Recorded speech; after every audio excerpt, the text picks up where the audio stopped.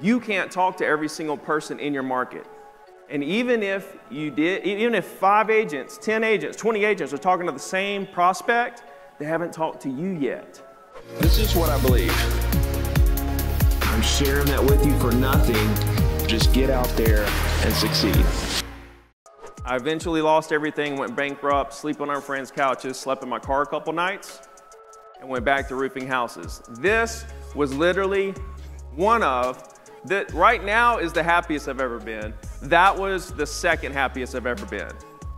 Because there were guys 55, 65, 45, learning the same exact lessons I was learning at 25.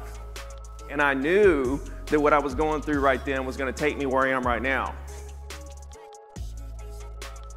So I go back to roofing houses, which was also not very good at the time. Ended up getting a job on an oil rig.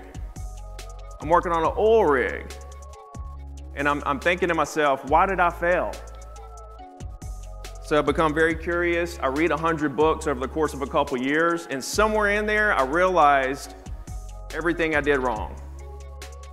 Between something I read in a book and seeing that my clients that I was selling property to at the top were still buying at the bottom when I was working on an oil rig out of the business, the combination of that made me realize what I did wrong. And that was that I valued deals over people. They were just a number to me.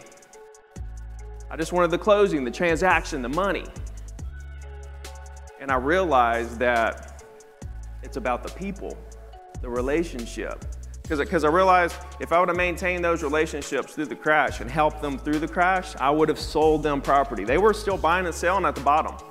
Selling bad assets, buying new, good assets.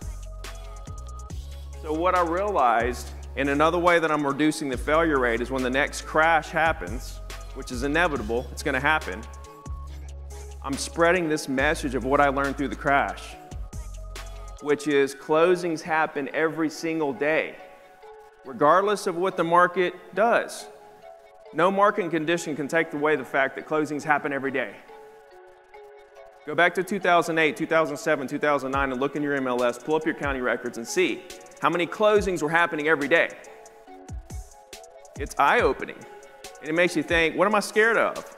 Because a lot of agents are scared of markets crashing. They fear that when the market crashes, they're going to have to get out of the business, especially if they're new and they don't have any momentum in the business already. I'm trying to build my business, and then if a crash happens while I'm trying to build my business, I'm really going to get hurt. Wrong. I don't care if you start the day the market crashes. If you do the things that I'm telling you to do, it doesn't matter what the market is doing. I learned that closings happen every day. I learned that business is unlimited, completely unlimited. Competition doesn't exist. Dan was talking about why would he give away free information to agents that are in his direct market? Because he understands what I'm saying. Me and Dan have talked about this many times. You can't talk to every single person in your market.